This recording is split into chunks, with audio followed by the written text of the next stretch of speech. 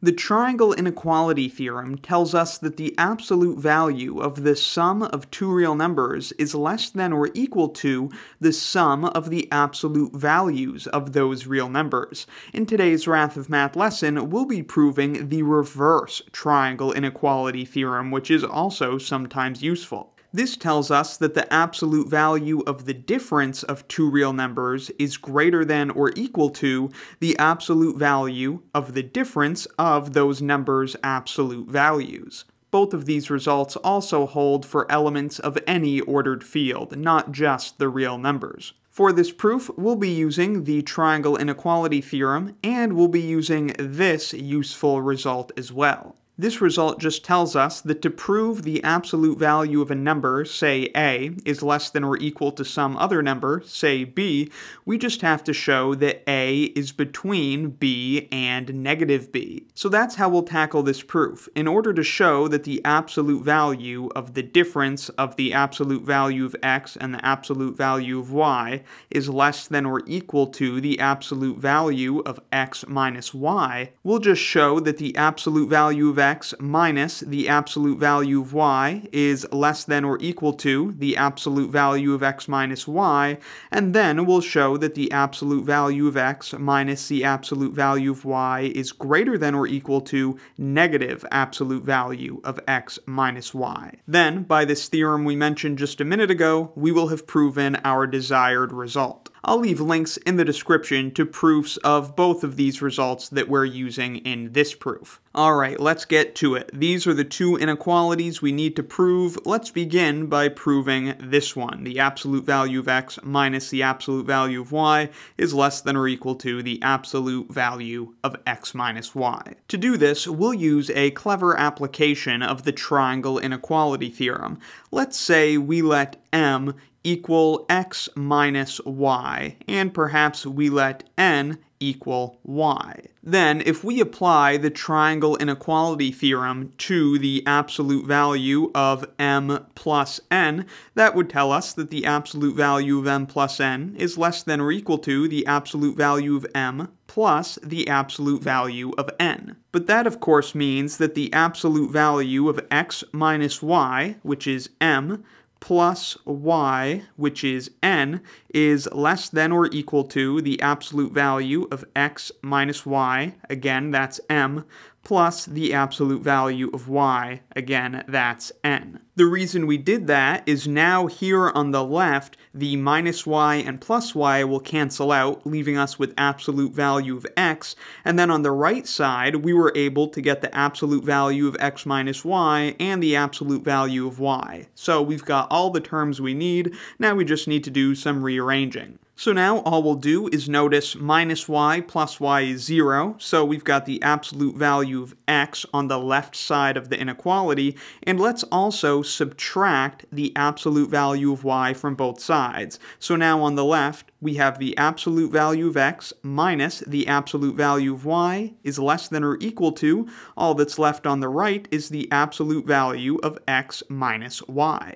And so we have accomplished our first mission, proving that the absolute value of x minus the absolute value of y is less than or equal to the absolute value of x minus y. Now, all that remains for us to prove is that the absolute value of x minus the absolute value of y is greater than or equal to negative absolute value of x minus y.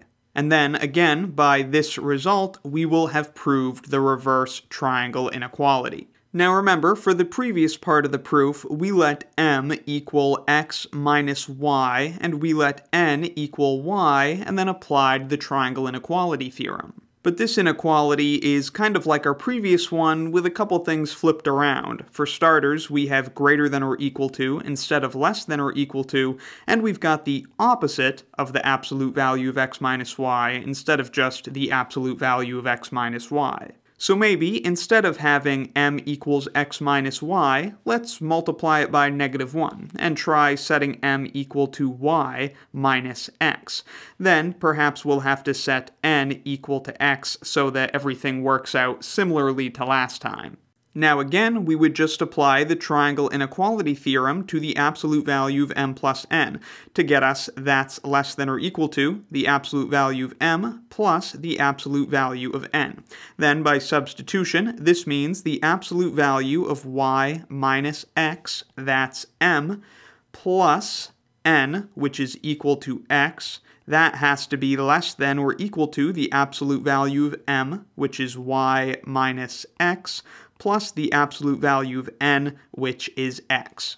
And now things will work out nicely just like they did before. We've got negative x plus x, those add to 0, so we can just get rid of those and move everything over to the left. And now we want to get the absolute value of y minus x onto the left side of the inequality, and we want to get the absolute value of y over to the right side of the inequality. So let's subtract the absolute value of y from both sides. Then, on the right side of the inequality, we'll have the absolute value of x minus the absolute value of y, just like we want, and let's subtract the absolute value of y minus x from both sides, so what we have on the other side is negative absolute value of y minus x. I might have made that sound more confusing than it needed to. All we did was subtract the absolute value of y from both sides and the absolute value of y minus x from both sides. Then I just wrote the bigger side of the inequality on the left and the smaller side on the right. Now we're very close to what we want. We have absolute value of x minus absolute value of y is greater than or equal to negative absolute value of y minus x. We want greater than or equal to negative absolute value of x minus y. Thankfully, you may recall the order of subtraction of two terms does not matter within an absolute value, so we can just change this to x minus y. And remember, that's because the only difference between x minus y and y minus x is, well, they could both be equal to 0, in which case, of course, they're equal, but if they're not equal to 0, one of them is negative and one of them is positive. The absolute value will make the negative one positive and won't change the positive one, so it doesn't matter what order the subtraction is written within the absolute value bars. And so we have proven the second thing we wanted to prove, that the absolute value of x minus the absolute value of y is greater than or equal to negative absolute value of x minus y. And now we can apply this result. If thing 1 is less than or equal to thing 2, and thing 1 is greater than or equal to negative thing 2, then the absolute value of thing 1 is less than or equal to thing 2. I encourage you to pick a couple real numbers and see some examples of the reverse triangle inequality in action. And that's how you prove the reverse triangle inequality theorem. Again, I'll leave links in the description to a proof of the triangle inequality theorem and to a proof of this absolute value inequality implication. Hope this video helped you understand the proof. Let me know in the comments if you have any questions, need anything clarified, or have any other video requests. Thank you very much for watching. I'll see you next time, and be sure to subscribe for the swankiest math lessons on the internet.